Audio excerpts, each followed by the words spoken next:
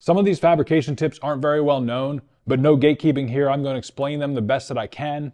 Also, tip number 5 might blow your mind enough to make you send this video to someone else, and I'll throw in some bonus tips along the way. So without any more lollygagging or dilly-dallying, let's get right into it.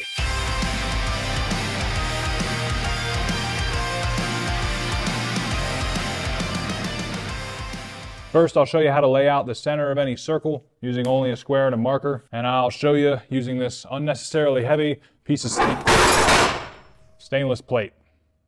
So grab a straight edge, throw it anywhere across the circle, and draw a line from one side to the other. I'm using a nice even 14 inches, because what you're going to do next is mark center. So 7 is where I put my mark on both of those lines. I'm going to square out from that center mark and draw another line towards the middle of that circle, and where they both intersect, that is the center of your circle every time. You can do it a third time to triple check. There's a second method. You can put the corner of your square anywhere on that circle, do it again, and draw your 90-degree angle like this. After that, you're going to connect the 2 points where your lines intersect the edge of the circle, and where those 2 lines intersect is the middle of your circle like this. And if your circle's way too big for a square, you could use a 3-line laser for this as well. Quick tip for you.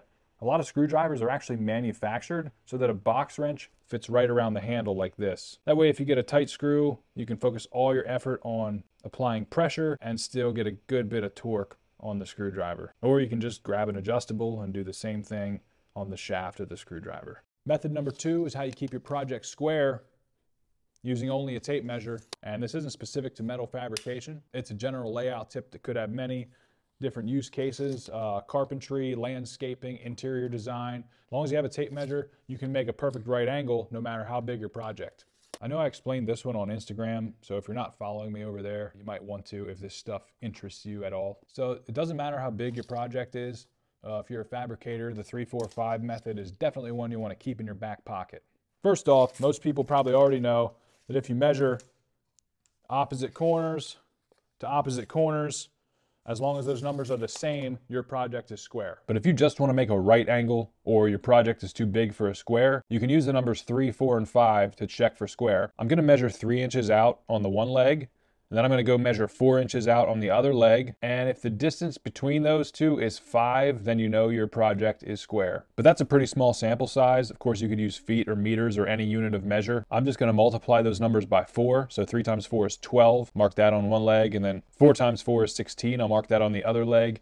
And then 5 times 4 is 20. So if the distance between those two is 20, then I know my project is square. These 3 numbers are Pythagorean triple. Other Pythagorean triples you can use are 5, 12, and 13, 21, 20, 29, or 15, 8, and 17. Or you can just measure out the same distance on both legs, let's say 10 inches, and then multiply that number by 1.414, so that'd be 14.14. And if that is your distance between, then you know you have a right angle. You might not know this about a speed square, and if you don't have one of these in your tool set, you might want to throw one in. Obviously, you can mark a 90-degree angle on stock. You can also mark long ways to rip stock. And of course, there's the 45-degree angle. A lot of people don't know is you can make any custom angle on your stock if you use this pivot point and these degree markings over here. So if I wanted to do a 22.5-degree miter angle here to butt 2 pieces up and make a 45-degree corner, what I would do is rotate on the pivot point until my 22.5-degree marking intersects this line, and scribe that over here. That's a 22.5-degree line. Also, if you need to find slope, you can do that using these degree markings as well. Let's try it out. You do need a plumb bob for this one. Use that pivot point, hang your plumb bob. Of course, if it's level, it'll fall across the 45-degree marking. But right now that string falls across the 40-degree marking. That's 5 degrees off of the 45, so this is a 5-degree slope right now. Quick tip for you. Whenever you measure between 2 similar objects, 2 pipes or 2 holes, and if they are the same size, don't measure center to center like this, because it's hard to eyeball exactly where that center is. Instead, measure side to side, left side to left side or right side to right side. It's much easier to see exactly where the side falls on your tape measure. So if I want to get a center to center measurement on the holes of this flange, I could eyeball the actual center to actual center, or I could do this instead, just burn 1 inch, and then I can see exactly where it falls. So from left side to left side of hole, burn the 1 inch, That looks like 5 3/4 exactly. So minus an inch is 4 3/4 center to center. Number 4, a unique way to find top dead center or any degree on a pipe or something round. All right, most pro tradesmen carry these center finders. That allows them to find and punch any degree around that circle. I'll link these down below if you're interested. They are pretty handy.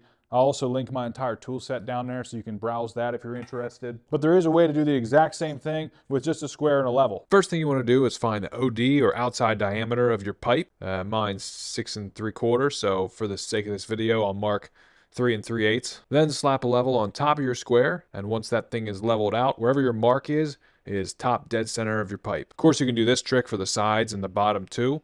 And if you have a 45-degree angle on your level, you can mark all 4 45-degree points. Also, if you have one of these fancy levels with the protractor feature, now you're able to mark any degree around the entire circle. For example, this is a 20-degree mark.